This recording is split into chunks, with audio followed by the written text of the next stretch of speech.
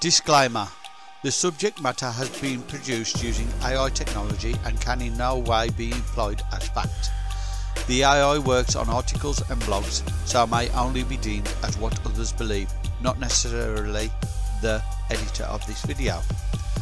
This video is in no way intended as fact or intended to cause undue stress, only for entertainment value. This disclaimer is produced by Tony of Tony's Music. Thank you. Do you find yourself constantly worrying about things that might happen?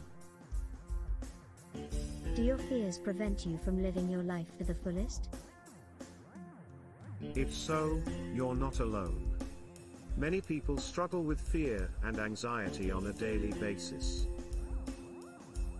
While it's normal to feel anxious at times, for some people, the anxiety can be so severe that it interferes with their daily lives. If you're struggling with fear and anxiety, there are steps you can take to start managing your symptoms and take back control of your life. 1.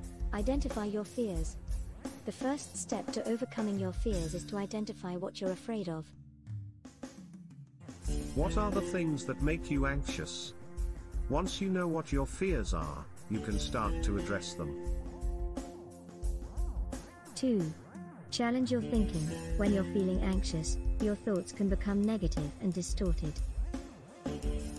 You may start to believe that the worst-case scenario is going to happen. Challenge your thinking by asking yourself if there's evidence to support your fear. 3. Avoid avoidance. It can be tempting to avoid the things you're afraid of, but avoidance only reinforces your fear.